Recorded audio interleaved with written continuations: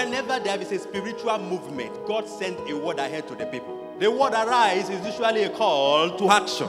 And when it comes strong as a prophetic word, because arise does not just stand on its own. There is always an end to it. So when the word arise comes, it usually has something attached to it. And in this case, he's saying, arise, O Issachar. There is a prophetic word that is coming for Issachars. And he's telling them to do what? Arise. You can bear the name of Issachar and not be an Issachar. What makes you an Issachar is because you have the culture. And our culture is summarized in 3 words. Leadership, awakening, and missions. So when he said arise, it can be a call to arise to your identity.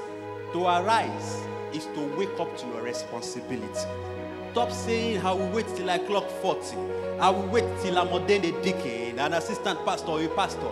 I will wait till I'm asked to head a church. No, you have a responsibility now. You have a responsibility to reawaken the church to our responsibilities and reach the unreached at all costs. So the word arise to O Issachar is starting by saying, arise to your responsibilities, irrespective of age.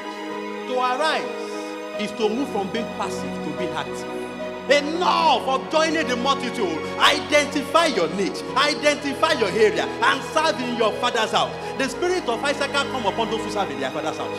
You said, what I like to do in the church, there is no department like that. Stop that. Create your own department. Enough of coming to church on Sunday. Issachars don't come on Sundays alone. They come every time their father calls them. To arise is a call to stand up from where you are falling. You might have made mistakes in the past, so what?